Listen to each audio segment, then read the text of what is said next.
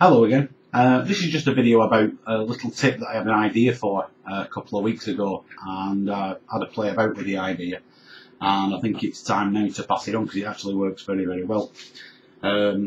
First thing that you're going to have to do if you want to follow up on this is you're going to have to buy yourself one or two of these. This is what's called a parafocalising ring, and basically it's a 1.25 inch ring with just a couple of grub screws in the sides of it. Now the idea behind these is that if you take an eyepiece and you slide that ring onto the eyepiece like so, you focus the eyepiece using an in and out movement instead of using your focuser, and then tighten up the grub screws so that eyepiece then will always go in your focuser at the same distance. And the idea is that you put it on a couple of eyepieces, and it gives you what they call parafocal eyepieces, which means that you don't have to adjust focus between swapping eyepieces over. But the idea that I had was, if you take your webcam, your SPC 900, and you put it into your focuser, sometimes it's really, really hard to find some of the smaller objects. So the idea that I had was, if we imagine that this is your focuser in your telescope, and you've got your webcam. Well, here we've just got an adapter to demonstrate.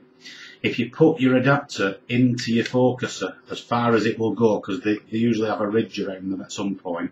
So if you put it into your focuser, like I said, as far as it'll go, and fasten up, and then turn over to sort of the moon, you know, a nice bright object, or even Jupiter, and focus up your webcam as well as you possibly can, you know, get it really in sharp focus.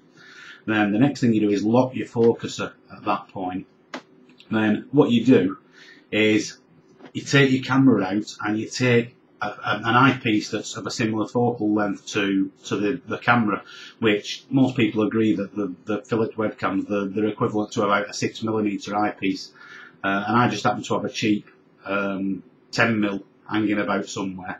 So what you do, that focus is now locked. Don't alter your focuser, but put a parafocalising ring onto this eyepiece and put it into the focuser, and then slide the eyepiece in and out until you achieve a pin sharp focus with the eyepiece, and you move the ring then so that butts up against your focuser and it won't move any further, and tighten up your little Allen grub screws.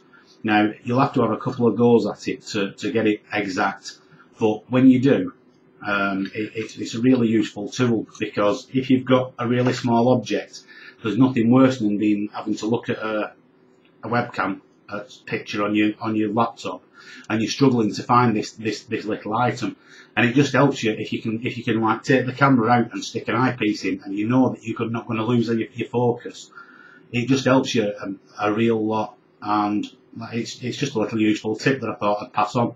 And that's about it really. It'll cost you about £2.50 for one of these parafocalising rings. They usually come in packs of 5, but if you have a hunt around, you'll probably find, you know, the odd one or two going quite cheap. And that's about it really. But like I say, it really worked for me. And once again, thanks for watching.